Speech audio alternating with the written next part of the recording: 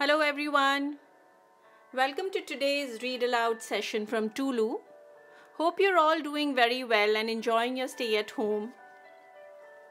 So today's book is called Mai and Her Friends and it's written by Durga Bai. This story is about a lady and her cow who gets lost one day in the forest on a rainy day, and how all her friends in the form of animals and fireflies and other people come together in helping her find this cow, and she is immensely grateful for that. So let's see how the story goes here. Mai and her friends.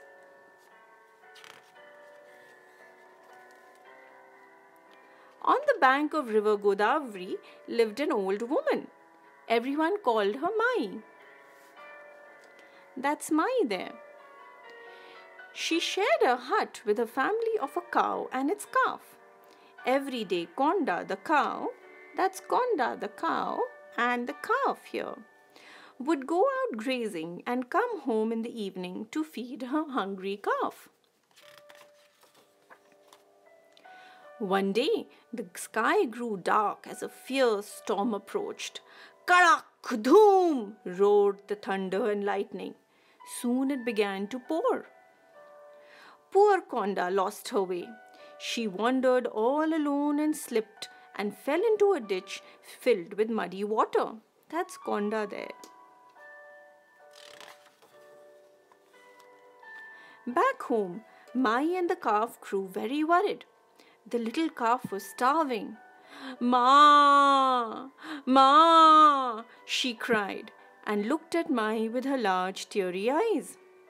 After waiting a while, Mai decided to go out in search of her lost cow. But it was dark and it was pouring. How would she find her way in this weather? Suddenly, Lati, the long bamboo stick, said, "That's Lati. Mai, take me with you. I'll support you." Mai gave Lati a grateful smile. Tying the calf to one hand and holding Lati in the other, Mai set out in search of Konda. Mai was drenched, her clothes clung to her, and the calf began to cry because she missed her mother. Jugnu, the firefly, that's Jugnu, saw them and realized they were in trouble. He quickly flew to the other fireflies. "Something must be the matter. Let's find out," he said. They gathered around Mai in a big circle of light. "What is the matter, Mai?" they asked.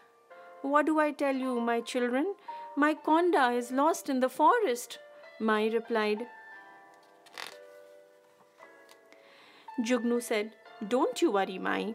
We will give you light, and together we will find your Konda." So now she has the Lati, her calf, and the fireflies, all helping her find her little Konda. The fireflies flew ahead and lit up the way. Soon one firefly spotted Konda and called out, "Here she is! Come quickly!" They rushed and saw that poor Konda had twisted her ankle. As they couldn't rescue her from the ditch by themselves, the fireflies begged all the other animals to help. Together, they pulled Konda out of the ditch.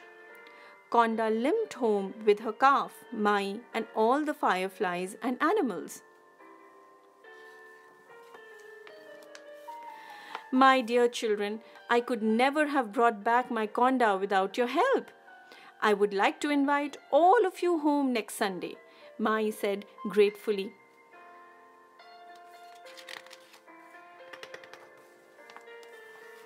Mai spent the whole week collecting nectar for the fireflies and milk, butter, nuts and berries for everyone else. On Sunday, Mai prepared a big feast for all the animals who had helped her, and the twinkling, winkling fireflies were thrilled to light up the feast. The end. Such a heartwarming story, right? About how when people come together to help each other, there's nothing we cannot achieve. The illustrations particularly, if you notice, is a form of art. It's called Gond art. That's that. So there, the painting is done so neatly that it feels like there are needles. It's done by needles and thread. I would urge you to go onto YouTube and maybe look out some ways of doing this and try a hand at it with your kids. Would be interesting to try it and maybe fun. On that note, thank you very much for joining me here today, and we'll see you again tomorrow with another story. Thank you and bye-bye.